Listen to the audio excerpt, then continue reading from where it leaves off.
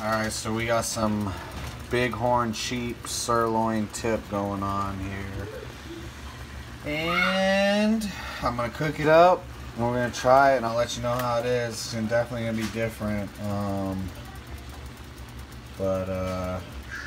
Let's see how it goes. We'll hook it up. Got some onions, some garlic pepper, some garlic salt. And we'll see how gamey it is, how good it is. Nevada bighorn sheep sirloin tip in the cast iron pan. Go. Some pieces are cut up a little bit. Alright, so it's done. Okay. It's very, it's tough, so eat it like in kind of small pieces. It's kind of not tender. I hate the smell of it. I hate the smell of it. Cut her a little piece, Alex. Help her out, because she needs for this tough. Babe, it needs to be smaller than that. It's tough. It's good though. It's really good actually.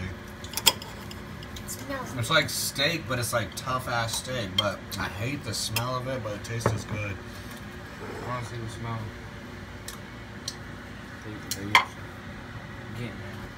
Want some A1? It's pretty good, dude. It's tough. Try it with A1. It's really good. Everything's good with A1. Yeah. You want to be in the video? Go for it. Tell them what you think. It's pretty good, but like, you know, it's pretty gamey or whatever. I don't know what that word even means when they say gamey. I'm just gonna say it because, you know, everybody else says I it. don't want to be in the Oh, no. video. Dad, I don't want to be. Dang. Good, I'm not putting you in the video. So this fool's 17, he's gonna be 18, my oldest son's gonna be 18 next year.